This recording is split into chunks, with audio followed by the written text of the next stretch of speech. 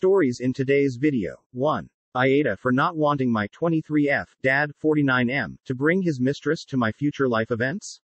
2. My wife cheated on me, so I waited until she moved on to cheat with her. My father, 49M, and I, 23F, don't have the best relationship, but it has gotten notably worse since he and my mother, 49F, got divorced in September last year. My mom and I are extremely close, and live 45 minutes from each other. My dad lives in a different state than us. My mom only moved to my state after the divorce, because she couldn't continue to afford to live in the state she was in, though she loved it there. The divorce uprooted her life, literally. Context is important, so let me give you the basics. My mother and father were high school sweethearts, and were about to hit their 28th anniversary last year. My father, however, had a problem with staying faithful to my mom.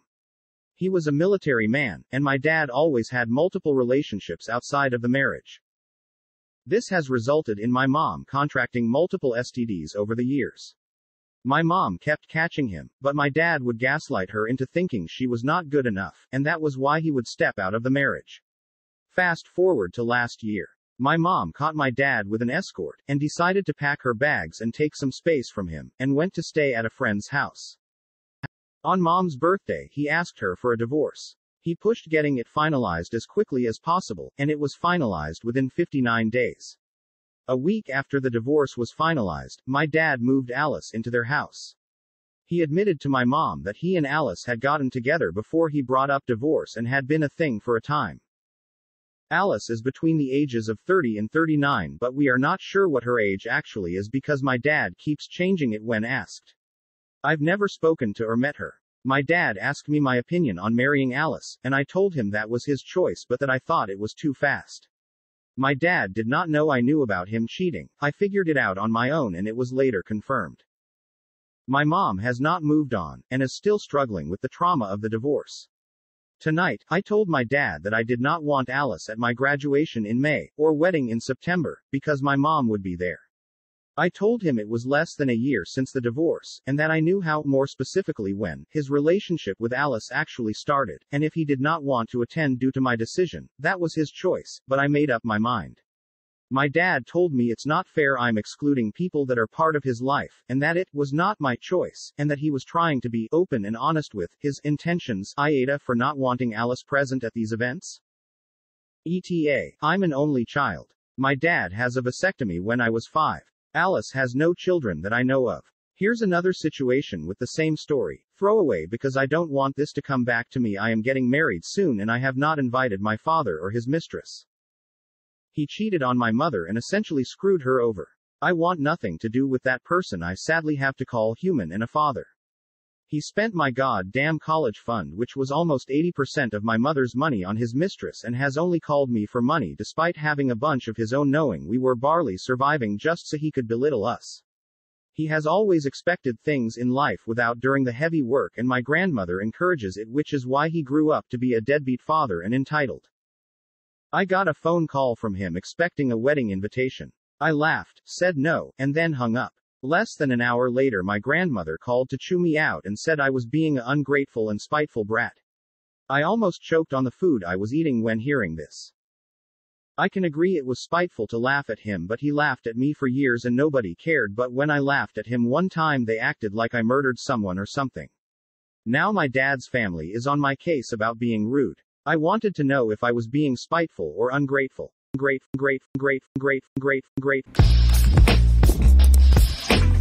I was dating this woman exclusively and were in a committed relationship.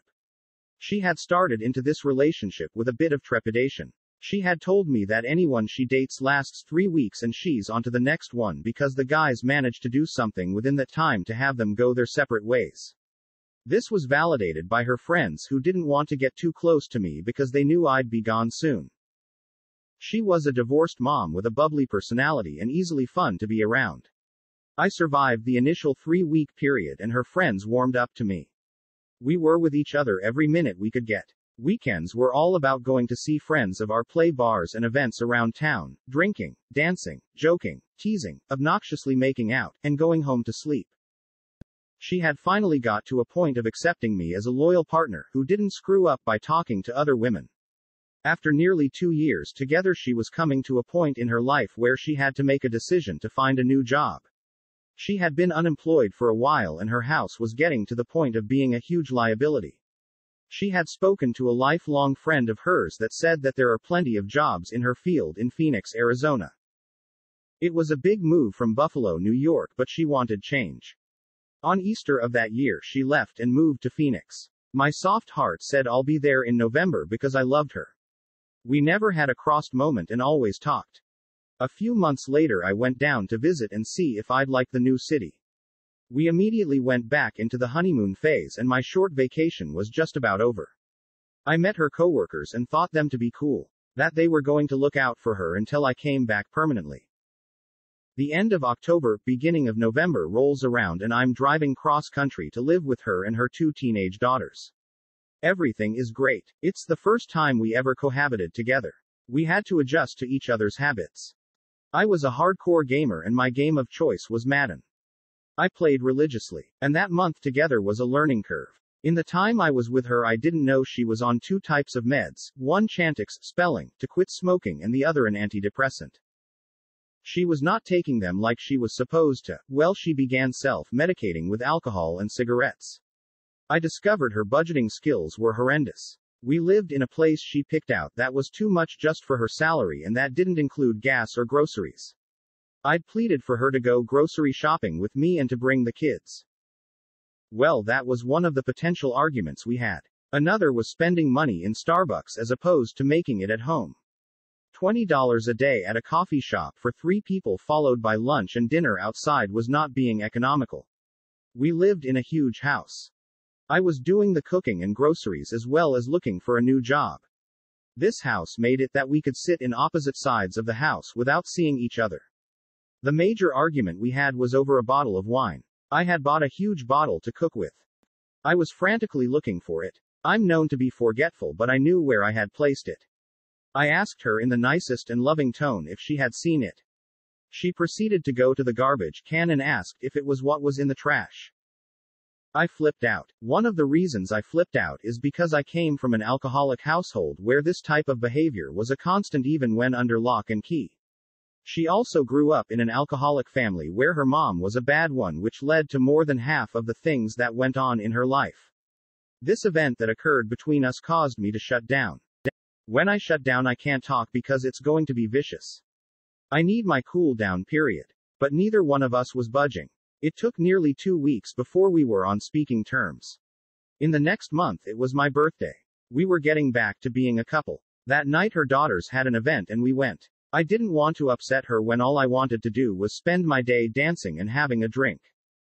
Well, by the time the kids' event was over and we dropped them home, the kids wanted to go with us. It was 11 p.m. I'm getting upset because I wanted my one drink before midnight with her. We got to the bar at 11:55 p.m. She started saying how tired she was, etc. We had that drink and a few dances, then she bumps in some female she knows.